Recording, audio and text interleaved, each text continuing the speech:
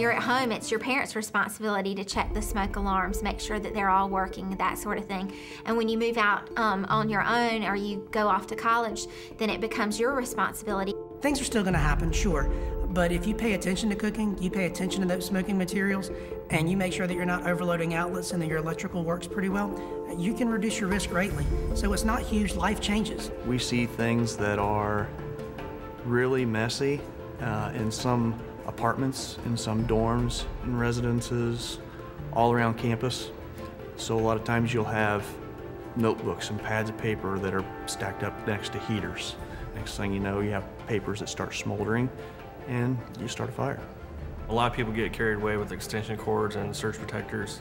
They don't realize how much power they're pulling and they may be overloading it, which could cause a fire. And even if you do prevent all the fires you can prevent, you still need to know what to do if something does happen. So make sure that you do have working smoke alarms in your home. It's not enough just to have one, it's got to work. And then you have to know what to do when it goes off. A student has got to know how to get out of where they are, whether it's their dorm, their classroom, their fraternity or sorority house, their apartment. I don't care where they are. Their laboratory. They need to know how to get out. And when the alarm rings, they need to get out. Get out and stay alive. Get out and live another day. As a student, there are things that you can do.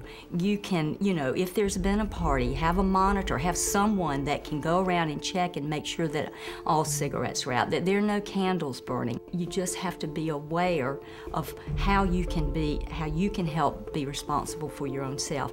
I think you just need to be aware of what's going on around you. Don't blow things off. Don't just think, it's okay, nothing will happen, because if you're in tune with what goes on, and obviously why we're sitting here today, things do happen, and things sometimes are completely out of your control.